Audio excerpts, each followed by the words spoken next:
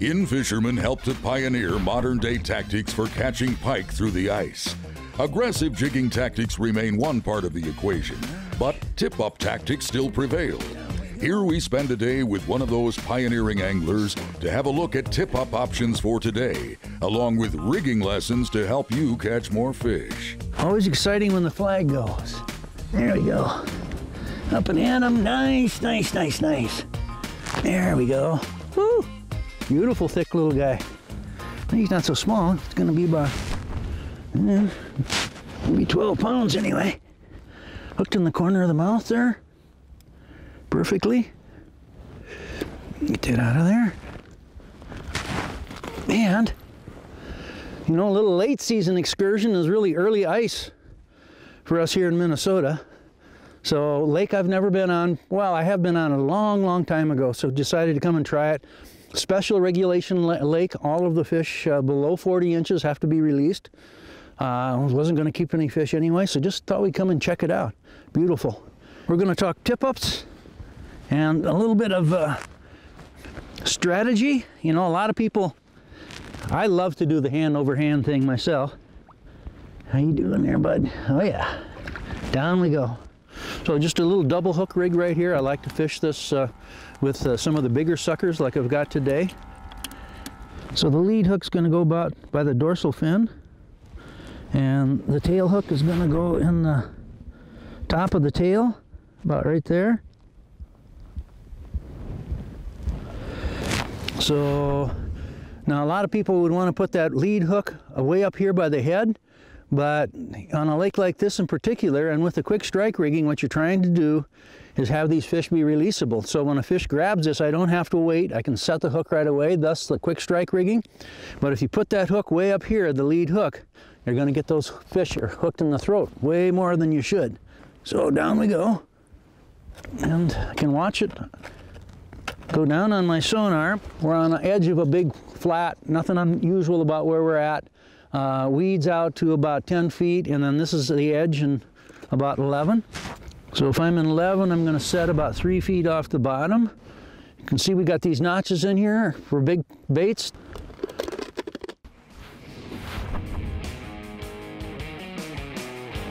Oh, there we go, flag's up. You know, sometimes at first ice, we've got about 10 inches of ice, so. But, I mean, a lot of times you're worried about spooking fish when you get up to the tip-up like this, but we've got enough cover here that we're not having that trouble today at all. Let's see what we got going here. Not big. He's out you go. You know, this is probably the first lake that I've fished on where everything below 40 inches in Minnesota has to be released. And of course everybody's always second guessing regulations, but maybe a few smaller ones could be harvested, I think. Anyway, I'm in favor of the regulation. Back we go. Whoop. So a lot of times first ice, my first excursion, I'm going to want to eat some fish. Well, we can't do that today, so we're using riggings that are beneficial for releasing fish. So that double hook rigging is actually my favorite, especially with bigger baits. The single treble like this is much more popular in most areas across the country. This is actually a 774 Eagle Claw. Nice stiff hook. I like a nice stiff hook, not such a light hook. And this one happens to be in red. So this just goes right in the back of the dorsal fin once again. So the fish swims forward. The fish is usually going to grab it by the head and try to swallow it head first, of course. And so you've got a very good chance yet you're going to hook fish on the corner of the mouth or inside the mouth and not down in the gullet. So simple rigging, a little bit smaller bait in this case. Oh, there we go. Flag's up.